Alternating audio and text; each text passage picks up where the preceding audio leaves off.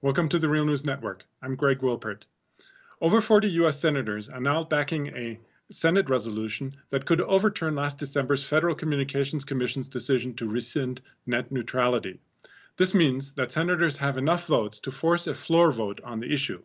With the declared support of one Republican, Senator Susan Collins of Maine, there's a real possibility that the resolution could pass. For many, net neutrality is a key free speech issue because the rule prohibits internet service providers from slowing down or even censoring internet traffic based on payments they receive from websites. Efforts to reverse the FCC's decision against net neutrality are also being pursued on several other fronts. States, for example, are considering legislation to guarantee it, and lawsuits will probably be filed against the FCC once the new rules are official. Joining me to analyze these developments is Craig Aaron. Craig is president of the organization Free Press, one of the groups that fights for net neutrality. Thanks for joining us again, Craig. Thanks for having me back. So last time we had you on, you stated that even though the FCC voted to rescind net neutrality, the fight isn't over. Now it seems that the Senate is waking up to the issue and a resolution to reverse the FCC's decision could pass. How did this happen, especially considering that for many, net neutrality seems like an obscure issue and that Republicans control Congress? Yeah, I think the story is that net neutrality has gone from one of those obscure technical issues to one that is ranking much closer to the top for a lot of people. And we've seen an amazing shift just over the last 2 months where what Donald Trump's FCC and the FCC chairman Ajit Pai did is they really awakened the public to this threat. I mean, millions and millions of people have been activated on this issue going back a decade, but there's something new and different that happened here this fall when the Trump FCC moved to take away these rules that really, set fire to an unprecedented public outcry. A couple weeks ago, we were talking about trying to organize 15 protests across the country on December 7th. There ended up being 700, more than a million now, phone calls went into Capitol Hill, and offices were reporting 4,000, 5,000, 6,000 calls supporting net neutrality, 0 supporting the Trump FCC. And so this has really gotten the attention of politicians. They're hearing a lot, especially from young people, about this issue. It's showing up in the polling that the Democratic Party is doing. And so there's been a remarkable shift in attention and awareness of this issue just in the past couple of weeks. And I think that energy is absolutely carrying over into 2018. And now you're seeing a lot of senators getting on board. There's already 45 senators committed to supporting a resolution that would throw out these rules. So that just leaves, it takes a simple majority. So that leaves them just 6 votes shy in the Senate of the votes necessary to overturn this measure. And that's happened before the measure could even be introduced because the rules still haven't been published in the Federal Register. So we're seeing just this truly unprecedented groundswell of popular opposition from all across the political spectrum and all across the internet. Places like Reddit have been absolutely filled with talk about net neutrality on the front page now for weeks. People are organizing their own protests. The groups that have been organizing for years have ramped up our efforts, and you're seeing just a whole lot of attention and pressure put on decision makers. And when you have that much, that intensely, in that short a time, even this Congress pays attention. So no doubt, despite this wave of support from senators in the past several weeks, the fight ahead will be tough. What challenges would you say lie ahead to get net neutrality passed through Congress, and what are the chances of its actually passing? Well, I think the chances are improving every day, but the challenges are real. The Republican Party controls all the branches right now. Donald Trump is still president. The Republicans are in control in the House and the Senate.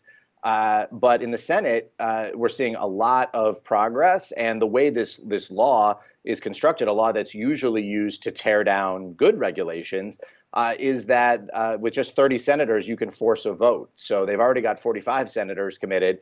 So there will be a vote on this on the floor. So this will move. I think there's a good chance of it to pass. That's going to create its own political momentum in the House, where the discussion is just getting underway. But there's a companion version introduced by Rep. Mike Doyle from Pittsburgh that would similarly throw out these rules. So there'll be a whole fight in the House about this. and then who knows what happens. I think the political ground is shifting so quickly that what we thought were sort of impossible things to get past, like Republican control of Congress, suddenly suggests that with some small shifts and with the amount of public input these offices are getting, that we actually do have a real chance to overturn these rules. Now, that's no guarantee, and it is going to be a very tough political fight. It's going to take vigilance. It's going to take more organizing, but it does show net neutrality, again, moving from an issue that was hotly debated at the FCC and in certain online pockets to one that is really getting national popular attention, showing up on the front pages. People are talking about it across the kitchen table. We can thank Ajit Pai for that. And it suggests that the politics are continuing to move, especially in an election year, when there's a lot of big questions about what could happen in this election year. Are young people going to turn out? Certainly one party, the Democratic Party right now, is recognizing that young voters care about this and that they probably should as well. We'll see if the Republicans catch on to that. But if they're going online, there's a lot of reasons they should feel that way. You've got, you go across Reddit, you look at the NASCAR discussion group on Reddit, and net neutrality was the top most discussed item. That's a big shift. You go even on the comment threads of some of these right-wing news sites, the coverage might be against net neutrality, but the commenters are completely for net neutrality. And so the politics are changing a lot, and it's a hard fight, but one that I'm increasingly optimistic about because we've never seen this kind of public engagement before. Let's turn to some of the other fronts in this battle. As I mentioned in the introduction, several state legislatures, such as California and in New York, are considering net neutrality legislation for their states. Is this a solution to the problem also on the state-by-state level, or would these efforts contribute to addressing the issue on a national level? I think the latter is definitely true, that states taking action here does matter. It very much matters politically. If you have some of the biggest states in the country demonstrating just how important this is, that makes a big difference. Ultimately, this is all part of a larger political fight.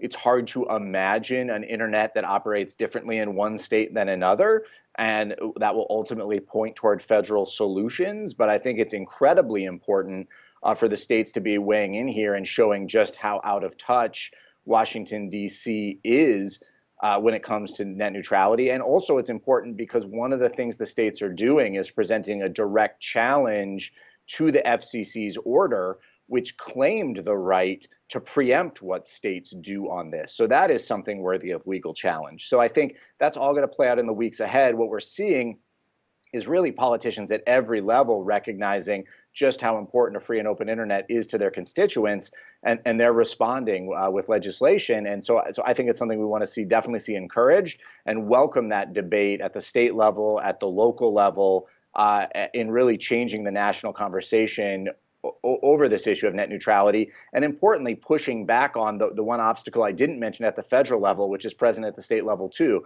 and that's the incredible lobbying power of the phone and cable industry. They're panicking right now, and they're about to spend a lot of money to put a lot of pressure on legislators, Republicans, Democrats, federal, state. They're going to try to really push back on this wave of support for net neutrality. But as that grows, there's a great opportunity to really put a lot of pressure on those companies to change their ways on this issue. So I see it as all part of the same large fight, but it is certainly part of the answer, if not the whole answer, which would be restoring what we had and making sure that the free and open internet works for everybody, no matter where they live, no matter what device they're using, that their phone and cable company can't pick and choose for them what sites and services work, what news and information they can get, and what they can't. So another front are the lawsuits that are expected to be filed against the FCC once the new policy becomes official. First, when will that be? And secondly, what types of lawsuits can we expect, and on what types of grounds? So we don't know exactly when the court case is going to be filed, but it should be in the next few weeks. We're simply waiting for these rules to be published in the Federal Register, which will set in motion a bunch of the procedures and process around this court case. But we can expect this to go to the Federal Appeals Court this year, likely. sometime this year, later this year, and maybe be settled within a year. I know my group, Free Press, is going to be among the groups challenging these rules. We'll be filing a lawsuit. We won't be alone. I think you might see a dozen different organizations, companies, groups, ultimately local governments, state attorneys general, all come in to sue against what the FCC has done. And generally what we'll be arguing is that they failed in the process, and they failed to provide evidence that this change was actually necessary.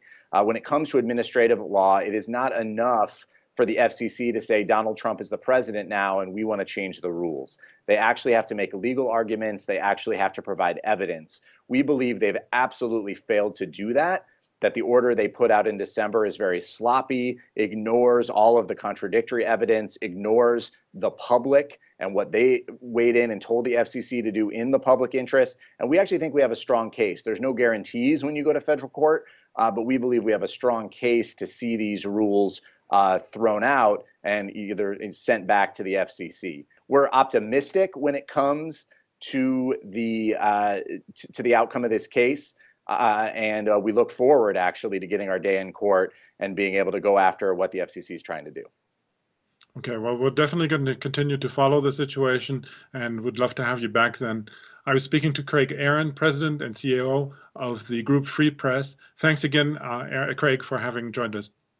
Thanks for having me. And thank you for joining the Real News Network.